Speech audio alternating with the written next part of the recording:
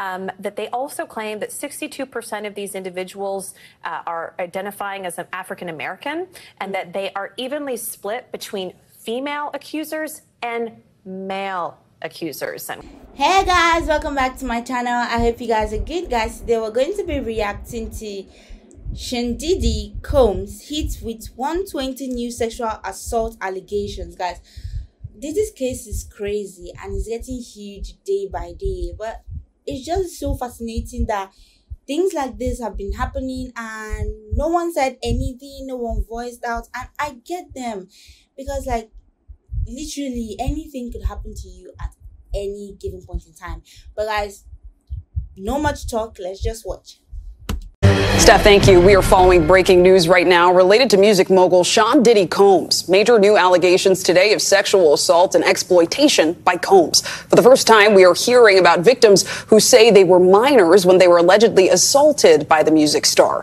The youngest allegedly just 9 years old. The allegations were revealed today by attorneys representing more than 100 alleged victims who are preparing to sue. So let's bring in NBC News entertainment correspondent Chloe Malas right now. So Chloe, we know there is currently a press conference underway. We do have a live picture of that. Can you just walk us through these new allegations and tell us if we've heard from Combs yet? So the individual that you see on the screen right now, that is an attorney based out of Houston, Texas, and his name is Tony Busby. He's been a part of some very well-known litigation over the years involving a BP oil spill, even involving the Astroworld Music Festival crisis where some individuals were killed during a stampede. So he has made headlines before, but this is pretty shocking. So he is claiming right now at this press conference that he has had over 3,000 individuals reach out to his law firm in Houston, Texas, that he and his team have been vetting these claims, that now they are representing over 120 accusers, and that over the next 30 days, they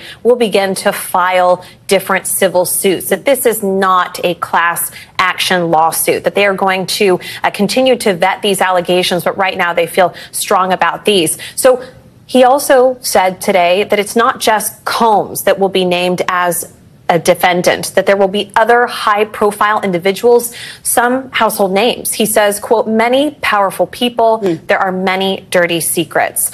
He says that his team has collected pictures, video, and that the allegations include violent sexual assault or rape, facilitated sex with a controlled substance, dissemination of video recordings, and sexual abuse of minors. So this was something else that they talked about, that there are 25 accusers who were allegedly minors at the time that these allegations took place, starting in 1991, span all the way up over 2 decades.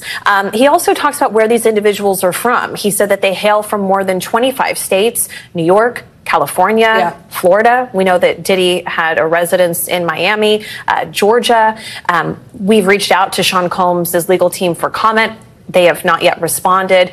Combs is currently being held at the Metropolitan Detention Center in Brooklyn while he is awaiting trial on the New York indictment, where he is charged with racketeering, sex trafficking, and prostitution charges. Now, I also just want to point out that they also claim that 62% of these individuals are identifying as an African American, and that they are evenly split between female accusers and male accusers, and Clay. So this is very interesting. And he said that he said, you know, look, I know that everybody expected me today or wanted me to name other high profile individuals. He says, I'm not going to do that today, but it will come at some point. And he says that these names will shock you.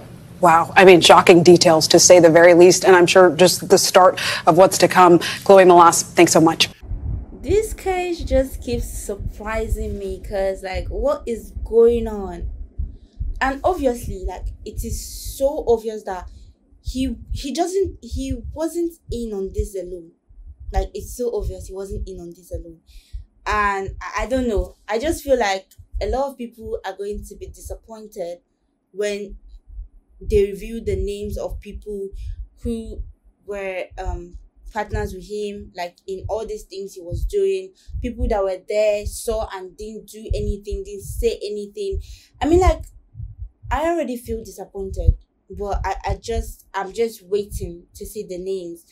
And I'm very sure a lot of people are also waiting to see the names. Well, we're going to check it out, and we're going to have to talk about it. We're going to have to say something, because This is crazy. And also I just feel like it's crazy to see that things like this are going on, and I just feel so bad right now for a lot of people. I mean, a lot of people went through this shit when they were much younger, and it is something they had to live with because they just couldn't voice out. They just couldn't say anything because you don't know what's going to happen to you next. So you just got to keep yourself safe. And I can imagine someone having to live with that burden for years. Like, oh God, these people need to feel okay. Justice needs to be served for people to feel okay. I saw a video of a lady who was in tears. I don't know if I downloaded that video to react to, but like, this lady was crying and she was saying how she felt, and this is someone that had to live with this shit for years. So like, they would feel much relieved when justice is served. Guys, we await the trial. I await the trial. I am anticipating because I don't know, I just feel so pissed right now. Like, hearing this Diddy's case, I'm like, how can a human being be this wicked? But guys, humans will always be humans.